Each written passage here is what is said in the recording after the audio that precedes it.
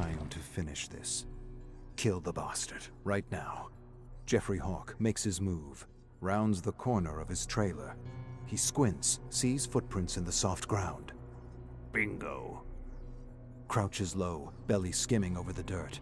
A crowd roars from the circus tent 300 yards away. He uses the sounds to conceal his movement.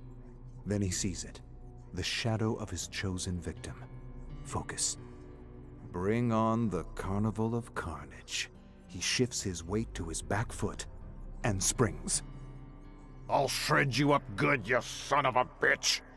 He grabs the raccoon, ripping the creature from his trash can. They tumble. Garbage spills to the ground. Sharp pain and dull discomfort as he rolls through broken glass, cigarette butts and half-eaten corn dogs. This is the last time you invade my trash!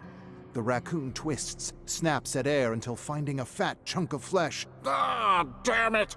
Jeffrey loses his grip, recovers just in time to grab a bushy tail. He's on the defensive, swings the animal around, whirling it like a lasso.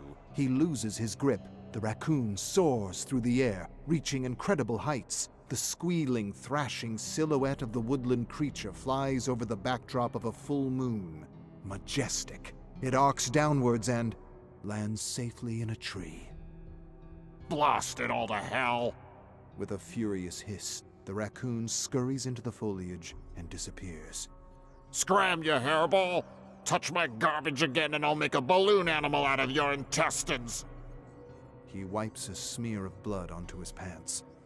A blaring of trumpets rings through the night, coming from the circus tent in the distance. The acrobats are taking the stage. He had nearly forgotten his plan.